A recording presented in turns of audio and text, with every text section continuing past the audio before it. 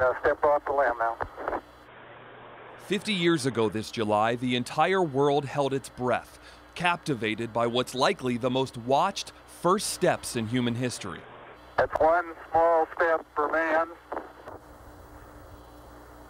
one giant leap for mankind. Astronauts Neil Armstrong and Buzz Aldrin landing and walking on the surface of the moon. But this isn't a story about what they did that July night in 1969. 4 forward, drift into the right a little. This is about the spaceship that brought them there. Houston, Tranquility Base here. The Eagle has landed. That Eagle is the Lunar Module, or LEM for short. On July 20th, 1969, LEM 5 on Apollo 11 brought 2 American astronauts from lunar orbit down to the surface of the moon for about 21.5 hours and back again. Roger, Tranquility. We copy you on the ground. You got a bunch of guys about to turn blue. We're breathing again. Thanks a lot. An estimated 530 million people witnessed that moment across the globe, and even though he wasn't in Houston, Mike Lisa was probably just as blue. I don't know, I was a mess. I'm saying, jeepers, is this thing going to make it? Is it going to land? Is it going to break apart? Is it going to falter? These guys, are they going to be all right?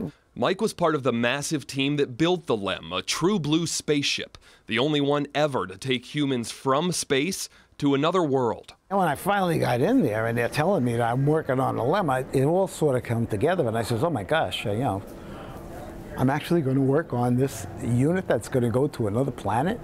This unit, the LEM, was proudly made on Long Island by Grumman Corporation. So proud, the company took out full-page ads in the New York Times and Washington Post 6 days after the moon landing, touting their accomplishment. They got the contract in 1962, a time when not a lot was known about space travel. Sam Coppell was a technical editor on the program. And all we had done really was successfully shot one man up into space and brought him back down with the Mercury program. And it was going to be a long way between doing a Mercury capsule and having a vehicle go 250,000 miles to the moon and return the astronauts safely to Earth. So the race was on, challenged by President Kennedy to get to the moon by the end of the decade.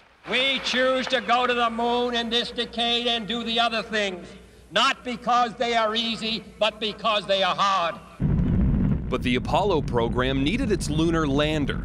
Teams of engineers and workers built the LEM on Long Island basically by hand, working out the kinks as they went along. We would take that thing, that device, that component, down to the machine shop and tell the guys, listen, you guys are going to have to mill out a new piece. Make this piece this way, that way, this dimension, whatever else. And they would put it together and send it out for anodizing or whatever it had to have done to it. Bring it back to us the following day and retest it. And if it broke, we'd send it back. And you'd do that until you got it right. So this is the building where the Lunar Module was built. It's one of the original Grumman buildings here in Bethpage. At the time, it had a cleanliness level of a hospital operating room, but Grumman sold the building, and now it's part of a movie studio. We didn't know what the environment was like on the moon, so we didn't want to contaminate anything. Ross Bracco was a structural designer on the ascent stage of the LEM, the part that blasted the astronauts off the moon and back into orbit. If you went into the clean room, you had to walk through a tunnel.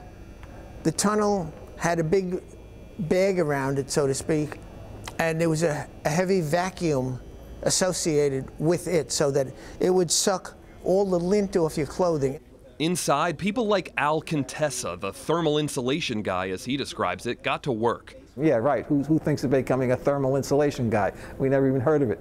He was responsible for installing that crucial gold foil that covers most of the LEM. It's called Mylar, and it protects the astronauts inside from the harsh environment of space outside. But working on a moon ship was kind of a happy accident. Al applied to Grumman off the street and was hired to be a cable manufacturer. And, you know, you put crimped pins on wires and did stuff like that. It was really boring. I mean, very boring. So boring that he actually put in his 2 weeks' notice to leave Grumman. But on what was supposed to be his last day, Al changed his mind and asked to stay. So they put me in the upholstery shop. Another friend and myself went to this upholstery shop. We didn't even know Grumman had an upholstery shop, you know. and we walk into a clean room and we see people in smocks, hats, gloves, crinkling up this material, and we both looked at each other and we said, what the heck is this kind of a place? We didn't, we had no idea. And we were getting ready to go to the door, and the lead man came up to us and said, that's a really true story. And he said, guys, he says, this is not a bad job, give it a chance. He gave it a chance and was on the Apollo 11 launch pad a month before they blasted off, installing extra insulation in case Neil Armstrong decided to hover around the moon and find a better spot before landing. The first time we went up on the rocket was at night, coming into a caged elevator, like a construction site elevator, and then you just start the journey going up. And as soon as you start leaving the ground, the temperature gets cooler, and you're looking at this monstrous white cylinder, a behemoth, we called it. And it was just an amazing experience to look at this thing as you get up. And then comes the question of the LEM itself. What does it look like? It's not exactly the handsome twin or even distant relative of spaceships Hollywood has drawn up, like the Millennium Falcon or USS Enterprise. At the time, the New York Times described it as ungainly but efficient. They referred to it like a bug. The LEM was not aerodynamic. It didn't need to be, because it was not exposed until you got into the vacuum of space.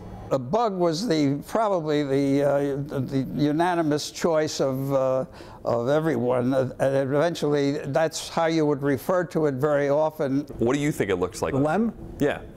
Well, we used to call it look like a wrinkled sheet, and and people who first see it, you can see that when they look at it, they're probably saying to themselves, "My God, this is a spaceship. Guys went to the moon and that," but it's an acquired taste. That acquired taste had an impeccable record of success. Every single LEM built for the Apollo missions did their jobs perfectly. This is Houston. Say again, please. Houston, we've had a problem. Even going above and beyond, acting as a lifeboat for 3 astronauts during the Apollo 13 near disaster. I felt fortunate that I was involved in this, and it turns out, it was, like I said, the best thing I ever did work-wise, and 50 years later, we're still talking about it, so that's, you can't beat that. Al, Mike, Sam, and Ross all now work at the Cradle of Aviation Museum on Long Island, sharing their stories in front of one of only 3 lunar modules left on Earth that were designed to go to the moon. The museum's curator, Josh Stoff, calls it one of the most important machines ever built by man. It's the only machine ever built that took human beings from one world to another. It was never done before, it's never been done since then. It's been 50 years since LEM 5 touched down and a lifetime since they worked on building it. But mankind's giant leap still doesn't feel like it was all that long ago. You talk about it every day, and now with this 50th coming up, I feel like I'm punching in at Grumman. It's incredible. I bought myself a telescope, and I do look up at that moon, yeah. And I say to myself, I can't believe that I actually had something to do with this large piece of history. It's incredible. Reporting from Earth, TOOHEY, Fox 5 News.